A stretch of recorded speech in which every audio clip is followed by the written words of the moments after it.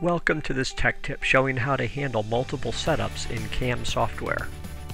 This tech tip explains how Edge CAM technology can be used to simplify secondary machining operations for CNC turning centers.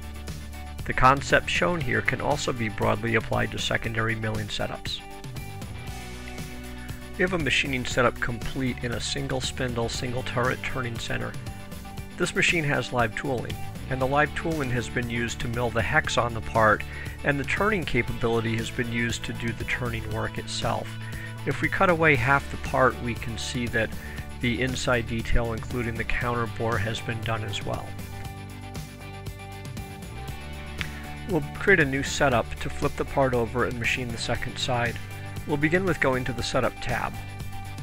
For the sake of clarity, I'm going to turn off the display of the machine, and we're going to use the Create Sequence command, where we can create new milling, turning, or WiredEM sequences.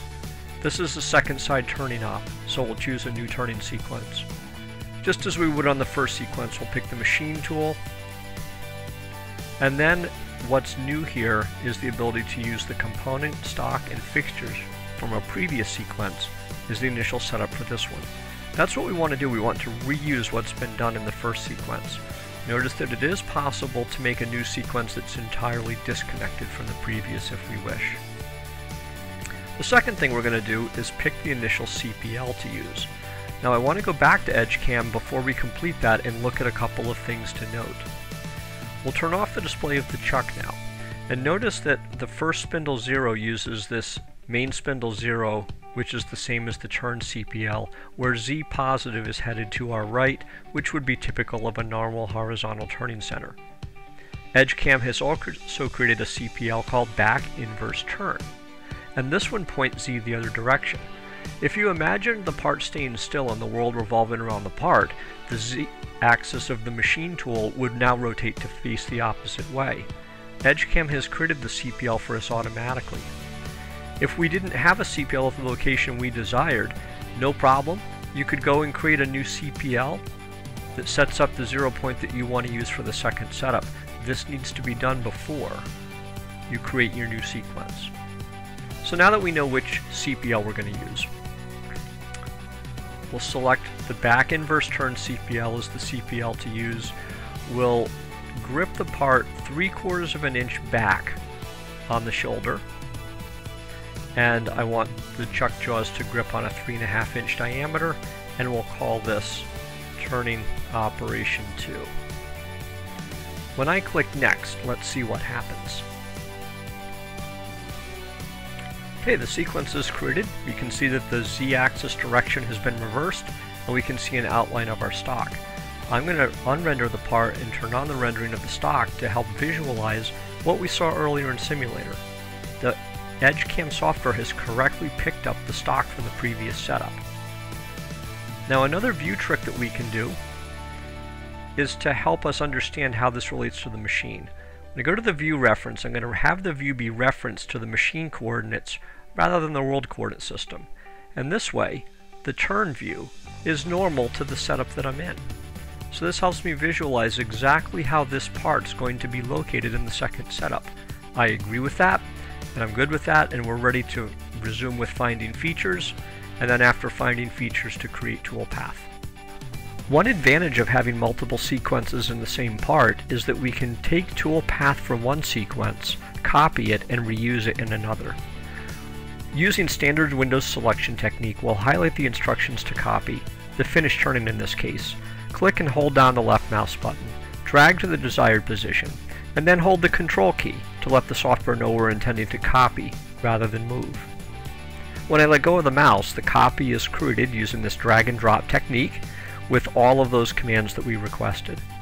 In this case, finish turning needs to be retargeted to new geometry, so I'll clear out the old picks, select the new geometry to target it to, and build toolpath.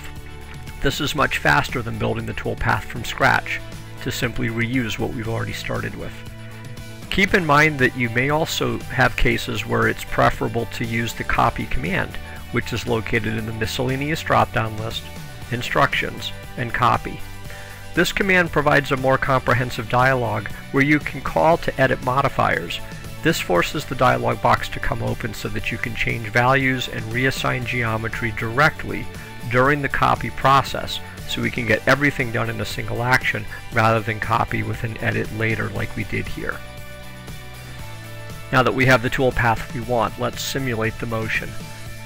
Because there's multiple sequences, EdgeCam wants to know which one to simulate. By default, the active one is selected. That's great. We could add others if necessary and be able to simulate the process. To begin with, notice that the stock is accurately shown. We can accurately see the stock as machined from the previous setup and just pick up from here in the new setup and continue. As we begin the playback, I've slowed the motion down so that we can see how the tools come into play, and we'll turn off the guards or enclosure of the machine for visibility reasons. The first tool comes up, faces the part. Looks great. We can see that that faces off just down to where the existing through hole is. And then we're bringing in a round insert tool and using EdgeCam's efficient new waveform rough turning cycle to machine the groove area in this part. First of all, we see that this tool path is collision free. We can see it accurately works the stock that's remaining from the previous setup, and as we get deeper into the part, we can see that waveform rough turning is a great application for a part like this, where we can take a single turning tool and do a variety of geometry that would typically require 2, 3, or possibly more tools using traditional turning methods. When the boring bars come in, we can also make sure that the boring bars machine enough to remove the material of the ID, but not excessive. Again, making sure that both setups work together as a machining process. Finally, we finish turning the part, and then the machining operation is complete.